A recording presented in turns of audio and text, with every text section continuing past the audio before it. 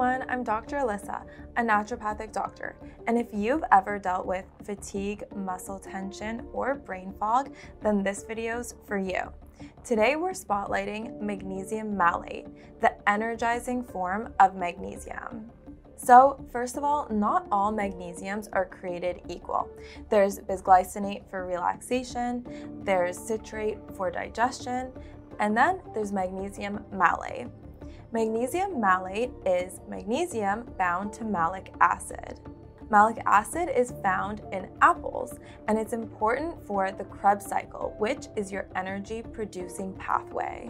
Together, they're a power duo of calm and energy, supporting your mitochondria, which are the powerhouse of your cells. No wonder they're such a favorite in terms of people with fibromyalgia, muscle weakness, or chronic fatigue.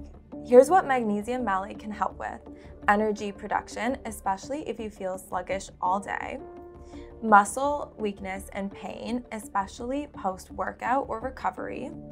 It helps with nervous system calm. Magnesium gives that chill effect. Also, brain fog and focus, because your brain loves ATP. And a bonus, malic acid may help to detox aluminum, which new research is coming out that it might be related to cognitive decline. Now, quick quiz. Which of the following foods has the most malic acid?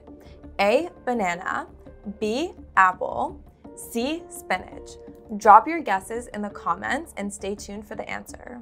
Now, who should try it? Malic acid is great if you wake up tired, even after getting 8 hours of sleep. Also, if you have tight muscles or headaches, if you need extra recovery from workouts, or if you feel wired but tired all the time. And unlike other magnesiums, magnesium malate doesn't make you tired, so it's one of the magnesiums that you can actually take in the morning or early afternoon.